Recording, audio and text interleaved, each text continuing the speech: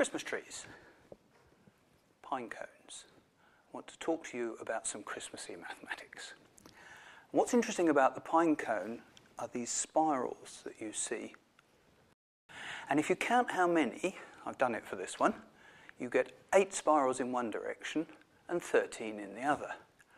Now, those are called Fibonacci numbers. They're very famous in mathematics. They go back to 1202, when Leonardo of Pisa, who was later given the nickname Fibonacci, wrote a textbook of arithmetic. And these numbers came up in a rather silly problem about rabbits. But people quickly discovered that they seem to occur very commonly in the plant kingdom. If you count the number of petals on flowers, you look at the spacings of branches on trees, you look at pineapples, and you look at pine cones, you keep seeing these Fibonacci numbers. And over about 200 years, mathematicians and biologists between them put together a pretty good description of the geometry of these numbers, but they still hadn't completely explained where they come from.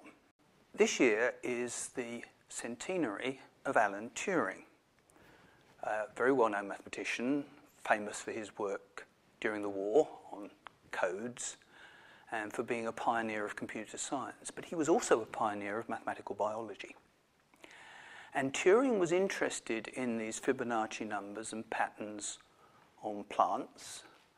He didn't publish on that, but in his unpublished papers, there's a very extensive piece of unfinished work about it. But he did publish on a related problem, which is markings on animals. Stripes on tigers, spots on leopards, that kind of thing. He was especially interested in cows. Frisian cows have a black and white, patchy, dappled pattern. And Turing came up with a mathematical theory of these patterns, based on the idea there must be some kinds of chemical, which he called a morphogen, a shape generator. It means you don't know what it is. But these morphogens are chemicals that are somehow produced in an embryo animal, and they react together to create other chemicals, and all of these chemicals diffuse, spread sideways across the surface. And if you do the mathematics of this, you find a very common pattern in this kind of reaction diffusion system or Turing system are waves. Think of waves coming up the beach.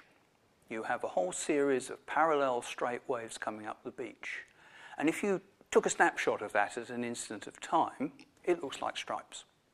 Yes, the top of the waves look like the dark stripes on a tiger, and the troughs of the waves could be the orange patches and white in between. And these Turing equations have these wave patterns. And if instead of one set of waves, you have 2 sets of waves which cross each other, then you get spots. So the big difference between tigers and leopards is that a tiger has 1 set of waves, a leopard has 2. Now, Jim Murray, who is a mathematical biologist, was looking at patterns on big cats. And he realized that something quite interesting follows from this description of chemical waves, which is that a striped animal cannot have a spotted tail. But a spotted animal can have a striped tail. So the tiger has striped body, striped tail. The leopard has a spotty body and a spotty tail. And the cheetah has a spotty body and a striped tail. But you don't find a big cat, or indeed very much any other kind of animal, where you have a striped body and a spotted tail.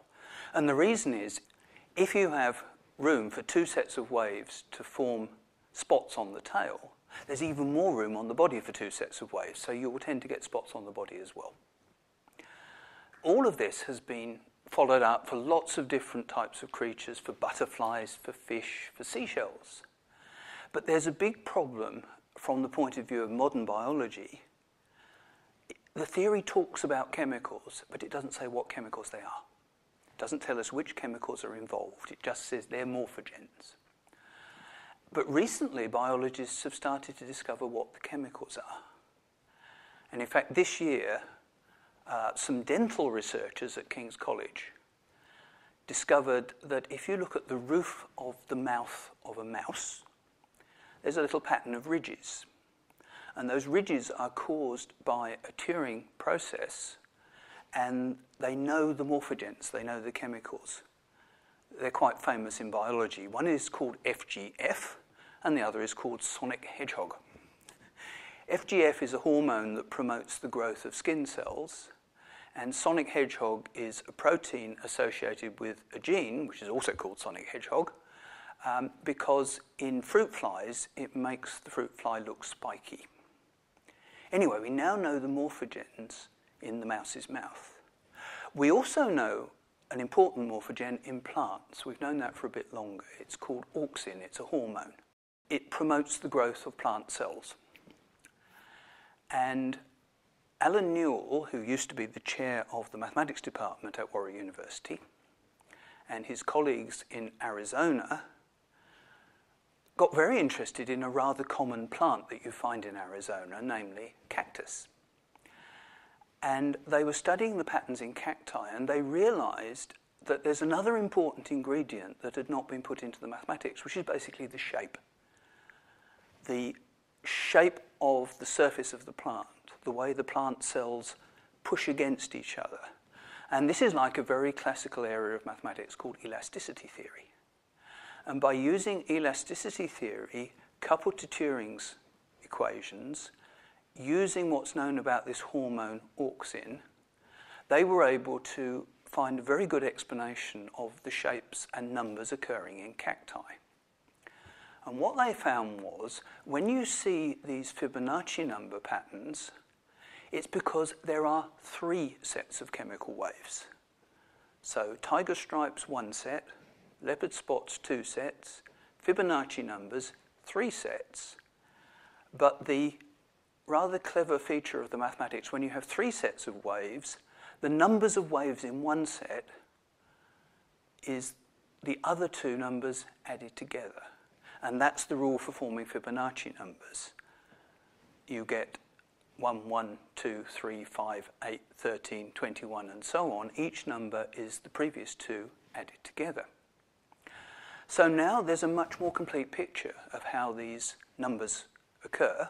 It's a unified picture where the biochemistry, the numbers that occur, the chemical waves, Turing's reaction diffusion equations, and the shape, the elasticity of the creature or the plant all come together in one package. And that package is giving us a much better understanding of all of these patterns in the animal and plant kingdoms, from Christmas trees to cheetahs' tails.